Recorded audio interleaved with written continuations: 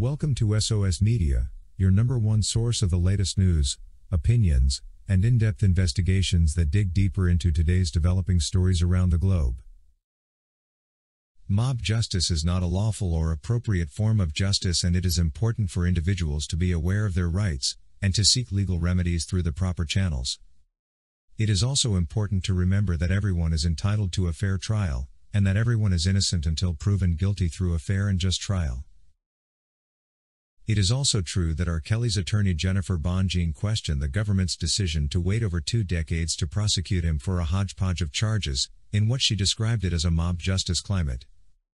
Jennifer Bonjean also said that the case was based on social media movements and the docuseries which aired in early 2019, just months before R. Kelly was indicted in New York and Chicago.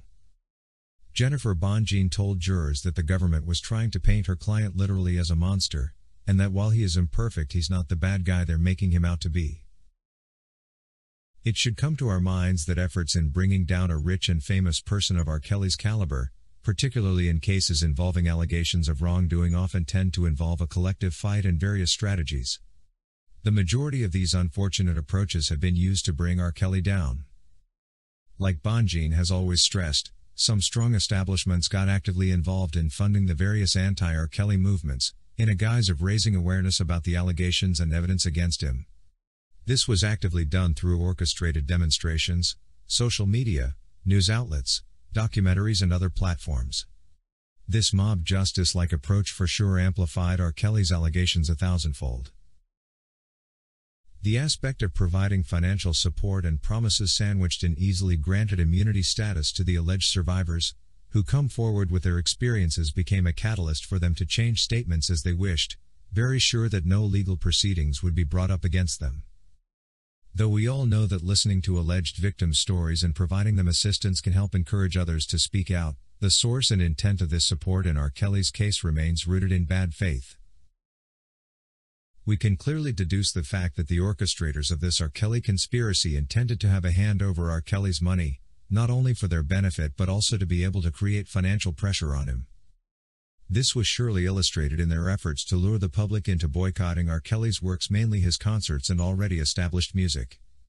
Though their plan did not achieve its objective that fast like they expected, it has consequently impacted on R. Kelly's financial viability and his general reputation. We definitely understand that the media has dissected and manipulated these R. Kelly allegations. Journalists and investigative reporters have published R. Kelly's stories erroneously, and sugarcoating them in a bid to make headlines and subsequently more revenue.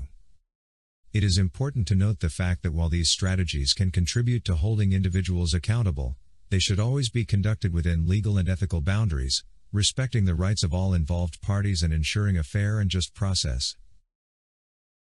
While the motivations behind mob justice may stem from a desire for immediate justice or a perceived lack of accountability in the legal system, it is important to recognize the significant drawbacks and dangers associated with it.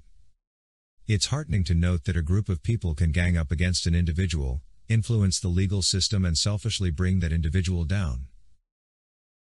Unfortunately, this R. Kelly type of mob justice bypasses the essential principles of due process, which ensure that individuals have the right to a fair trial and legal representation, and the opportunity to present evidence in their defense.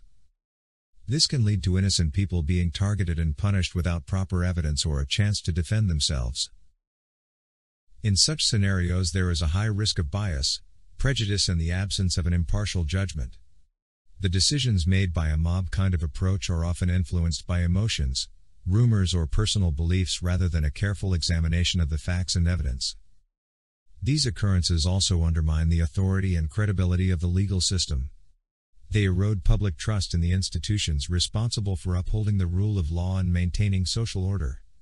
A functioning legal system is crucial for ensuring fairness, justice, and stability within a society. It is also important to note that the legal processes surrounding R. Kelly's case are still ongoing as the appeal process is taking shape, and such conversations emphasizing the rule of law are very crucial at this point in time. The documentary series Surviving R. Kelly, which aired in January 2019, featured interviews with several women who made allegations against R. Kelly, and provided detailed accounts of their experiences. The documentary had a powerful impact, as it reached a wide audience and sparked widespread discussion and outrage, but the truth eventually came out that it had been financed by Jay-Z, a publicly known adversary of R. Kelly. One cannot be wrong to question his intentions. While it is important to acknowledge the fact that R. Kelly has done great things and had many positive aspects to other people's lives, it has been made challenging to discuss specific positive contributions, or about the good deeds he has done because of efforts to overshadow them with the allegations he has faced. However, it is worth noting that R. Kelly achieved notable success in the music industry throughout his career. He released several commercially successful albums and singles, earning numerous awards and accolades. He made many achieve their music dreams through mentorships and collaborations. His music influences and still entertains many fans worldwide. It is also important to recognize the fact that the impact of an artist's work extends beyond the actions of the artist themselves. Music connects with individuals on a personal and emotional level, providing solace, inspiration, and enjoyment. Many people have found comfort and joy in R. Kelly's music, and it holds personal significance for them.